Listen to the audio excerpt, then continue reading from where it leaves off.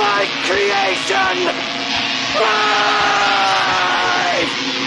When I was a kid, I wanted to be an engineer or an inventor, but I chose other paths instead that somehow still led me to today's video, where I get to pretend to be both, while I build my own DIY robot from Kame Robotics. Best of all, compared to most robots on the market, this one's actually pretty affordable.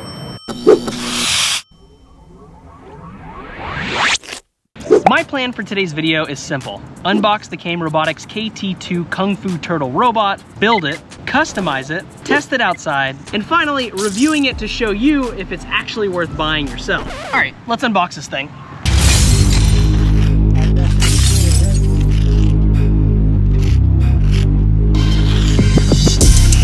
Well, originally my plan was to unbox this outside. However, it is super hot here in Austin, Texas. It was about 100 degrees, so yeah, we're gonna unbox this inside instead. Here is the box that it comes in. It's built really well, so it's gonna protect your robot in transit. And then we've got, oh my God, what is this? Let me move this out of the way. It looks like they lasered a picture of me onto the box. That's so personalized. I'm gonna put the photo right up here of what this is actually made after, because it's instantly recognizable. You've also got the legs, you've got the body, you've got the battery servo motors, and you've got the cable control board. And of course, you've got this little wrist thing with Kame Robotics on it. Show me what you got! Then you've got the gaming controller, which is pretty sick, and it's actually built pretty well. They give you a good quality controller. And then you've got your USB to USB-C cord, of course. So just as an added bonus, they also lasered on the side of the box. It says, "To Eric, thanks for shredding the creativity waves with us. Let's skate towards more fun and rad adventures together." This is probably the most personalized box that's ever been sent to me.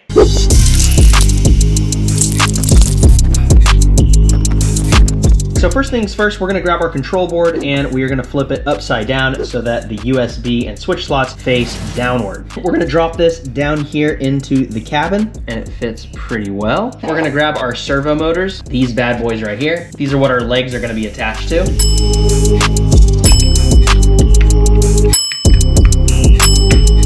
Now it's time to connect these dang servos. Next up, you're gonna wanna connect the servos. Make sure not to mess up the colors though. Brown to ground, red to 5V, yellow should be obvious as third in line C. Next on the list is to connect the battery. Simply plug it into the Shannon Doherty, cram the bat in and adjust the wiring. If it's incorrectly, the leg should be working. All right, time to connect the legs. And you're gonna wanna make sure that you're on a flat surface, which we are. Yes, it's so flat. Awesome. This is gonna be awesome. All right, so the legs actually took a lot longer than I thought they would. The screws were kind of hard to get in with my fat fingers, and also because it was hard to get them to screw in. But eventually I found the threading and I was able to get them all in, so all four are attached. They also came with this little rubber part right here that you can put on each one of the legs just so that it can grip the ground better, which I think is really cool. And of course, I just kind of jammed all of the wires in there, put the top on, and then I put this guy, which was not for my wrist. It was actually to secure this in place just in case of bad wire management, which I'm sure mine had bad wire management. But just FYI, there's no app for this yet. They're actually working on that, Kame Robotics is. But right now you can connect to its Wi-Fi. Supposedly I can just get on my phone and I can find it on my Wi-Fi list and then connect it. We're gonna see if this actually is true or not. Down here at the bottom, you can choose your language. So I'm gonna hit English and boom, everything is in English. So now we can see what all the buttons are that are gonna be in the app or what you can test it with. The first one is hi. Then there's also a game section. Now there's only two right now. It's Time Manager and Push and Back. We'll just try one of them. We'll try Time Manager. Okay, cool. So this is kind of like an alarm, I'm guessing. So let's press 15 seconds. And so now it's doing like a downward dog. So I'm guessing that at the end of the 15 seconds, it's gonna show me that. So it's gonna let you know that the alarm is going off. All right, so it's got a game section. Then you've got your joystick, which I'm gonna open up. You can use this that they provided me, although I'm gonna use that a little bit later, probably not in this video.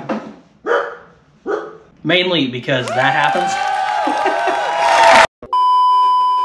We're gonna instead use the one that is built into the phone. So we've got X, which is kind of like a stomp motion. Then you got A, which is like a hey, it like throws its little arms up.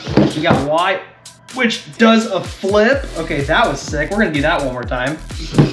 Oh, make sure you've got room for that one. It does that. And then B, it does a little like thrust motion. All right. And then you've also got your buttons up top. So let's back it up and see what else we got. Then you've also got the puzzle piece icon, which is program. So here you can custom program it within their coding environment that they have for you. Super easy to use. Then they've also got a Python coding environment, which is super cool. Then you've got your settings. You've got calibration, calibrate. So this is like a servo reset. And there you go. It'll reset it back to flat. And then you can of course save it. Then you can press go, back, turn left.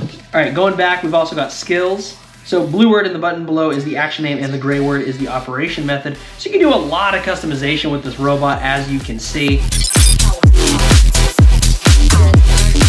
Now that we've built this thing, we've checked out the app, we know it works, we're gonna customize this thing. I'm gonna make a freak out of this thing. You like the freaky stuff, huh? That's cool. So first up, I chopped up a Barbie for the hands and glued them on. Then my wife drew eyes on it to give it some personality and a little mouth. And finally, I stupidly installed a GoPro mount on the back so that he could be my little explorer filmer buddy. However, I didn't realize the GoPro was super heavy, so I may want to put a lighter camera on it in the future.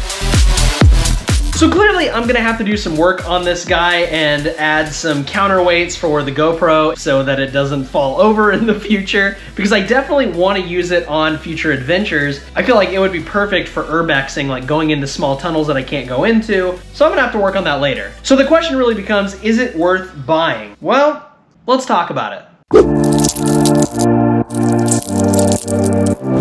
So for this review, I'm not really going to go into like actual pros and cons since this robot is still in its beta version. Instead, I'm gonna give more suggestions to the company as this launches later this month, and also talk about the things that I already like about it. So my overall thoughts on it is that it is a pretty cool robot, and I love the idea that I can just DIY a robot. I put it together myself. It feels cool to be able to build your own thing. And it's also cool that I feel like you could do a lot of customization to this that you may not be able to do with, say, one of the other big AI robots in the space. Now, I also love that inside the app you can do so much, and obviously you can do Python programming, and even cooler, you can do simpler programming with it through the in-app programming section. Some of my notes back to Kame Robotics would be that once this launches, I really hope that it has more games. I obviously hope that it has an app dedicated to it. And it would also be cool to see some variations of this that come with maybe wheels as opposed to legs. And overall, just to make this into this big, almost Lego-like roboting building world. However, overall, this is a really great robot, and I think they're working through a lot of the kinks that they have. But like I said, this robot is going to release to the public this month as of July 2024.